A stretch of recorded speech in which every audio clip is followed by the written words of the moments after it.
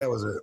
Question for Rob: what was it like working with Scotty Riggs? And do you have any? Yeah, Scotty, man, I heard he got partnered up with DDP. Him and Buff Bagwell are trying to get sober. Well, that's not entirely correct. So I'm glad to have the chance to set that straight. Holy crap! Okay. I've been on here for almost an hour and a half already. Damn, I thought I wasn't going to do that today after doing that last time for like 3 hours. We love having you, man. Time flies with you, bro. Don't worry, my battery is dying, so I'll be off. You're leaving, Paul, or you're just leaving soon?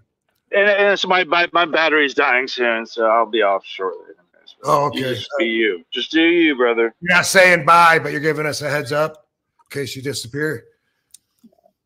Whatever, whatever works. Scotty Riggs, what was it like? Okay, yeah. So no, he wasn't. He didn't have any substance abuse problems, unlike most of the wrestlers. That wasn't his deal. But he did have, a damn. I just realized he needs his own Dark Side of the Ring story because I was only going to go back a few years with him, but I know fucking way back when this shit started with him, man. Scotty, American Males, good-looking dude, great athlete, cool dude, substitute teacher, smart guy. He married the wrong woman, and she broke his heart. Okay. I won't give too many details because I don't know if he'd be cool with that, but right. She ended up like being a total hoe bag and having a relationship with a very famous actor that we all know and have watched in a lot of movies, and embarrassed him. And like he was so excited about life. He just bought this house and was showing me the house, walking around it, and I do remember he was showing me that she was on the cover of, I think it was Cherry Magazine. I don't know if it was the cover. She was in it, Spread Eagle and all that. And I was like, let's kind of weird,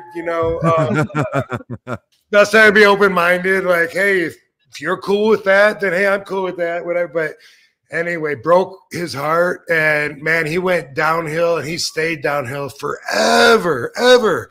Got out of shape. He did actually for a while back then, and this was a long, long time ago. He did actually have a minute where he was on the opiates. Okay.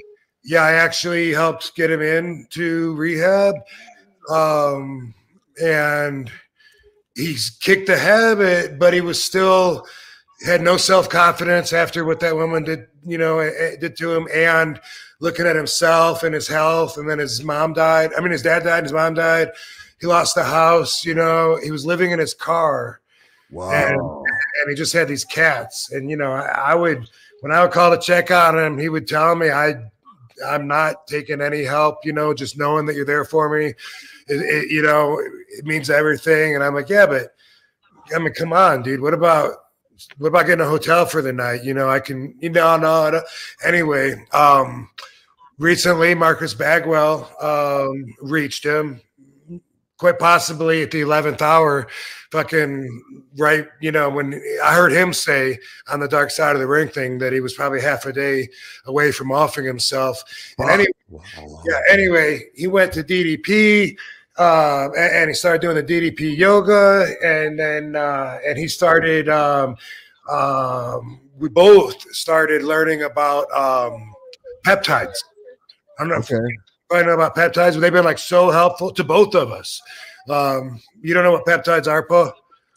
No, I've heard of them, but I think of them in like a supplement, like it's what's listed in a supplement of sorts. Right. It is, but they're like amazing. And if you YouTube, peptides or ask AI, I guess that's how you do it nowadays. I'm trying to learn that still, but they're amazing. So anyway, Scotty is doing amazing now. And then he got his, he didn't have any teeth.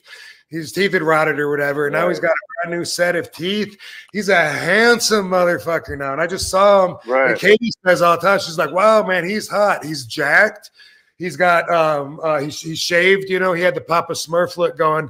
And he shaved that, and he looked. When I see him, the energy that he puts out makes me think, like, who is that entrepreneur? You know, like, what's he do? Like, I know he's some rich bachelor that does something, but I don't know what. Like, that's how he strikes me now, and he's still coming to terms with this himself. You know, as far as like feeling good and having everyone tell him that he looks good, and it's been quite a ride. But that's where Scotty is right now. He's in a good place. He's doing signings at different conventions and stuff, and I think I'll have him back on the YouTube page, because I have guests sometimes, but a lot of times I don't. I like to do it both ways, and I like to talk a lot, obviously.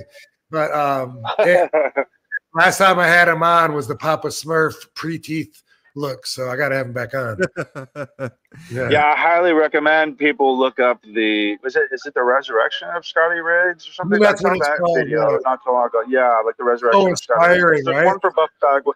It's awesome because he's one of the sweetest guys. You know, like I've never met him in person, but we've exchanged messages online, and he was always very positive and really cool. And so just seeing that, he was always one of my favorites too. And you know, y'all had that cool ass program when he had the patch eye. He's doing the clapping and all that stuff. And it's just some great memories for me. Yeah, it was a part. Yeah, but then when he went to ECW, he kept the eye patch. Oh, did he? And he was doing the clap gimmick. I remember because he was doing programs with you, and then he was like, he'd grab your arms and make you do the clap like during the heat. Yeah. And so started best friend and then turned heel on me. Yeah, I remember that. Yeah, that's what it was. Yeah, Rob, you got in some trouble, right, with getting